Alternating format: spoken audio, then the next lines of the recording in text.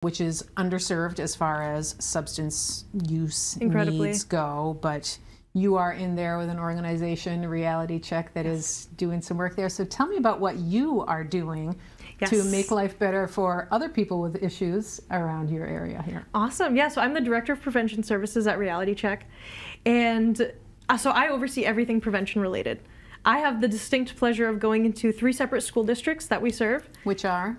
We have the Monadnock Regional School District, the Jaffrey Rinn School District, and the, I can never say it correctly, the Conval School District, which is, I believe, Kentucket Valley, if I'm saying that correctly. Works for me. But the Conval School District as well.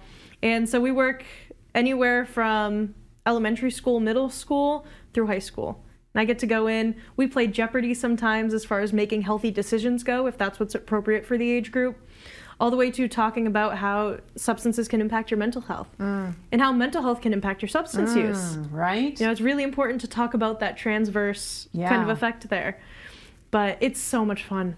Well, and it's just such a beautiful full circle for you. It really is. To be able to go right back to kids around your age and give the help that you would have liked to have probably at that point too.